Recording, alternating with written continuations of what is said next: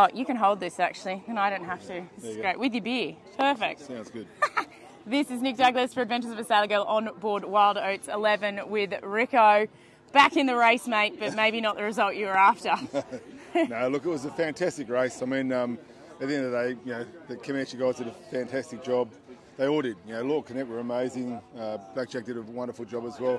We got a bit unlucky yesterday morning because sort of got left behind in a bit of a hole and some fog, and that was it. That was our race basically. But no, look, well done to everyone. I think it was a great race, and we love being in the race. Obviously, it's a beautiful race, by the way. It was a fantastic Hobart to do. But it was just wasn't meant to be. So. It wasn't meant to be, but you know what I'm loving is this sea of red behind us here, Richo.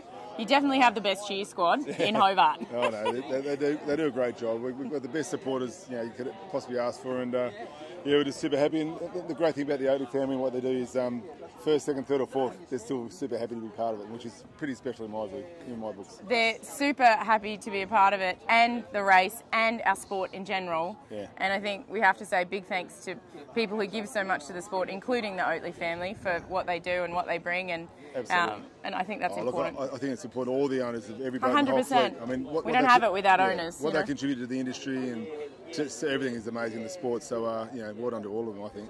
100%. And on that note, I'm going to let you go and keep enjoying your race and being back in it after a little bit of a time away with your Wild Oats family. Thanks, Nick. Awesome. Good on you. We'll see you soon here in Hobart. More to come. Cheers.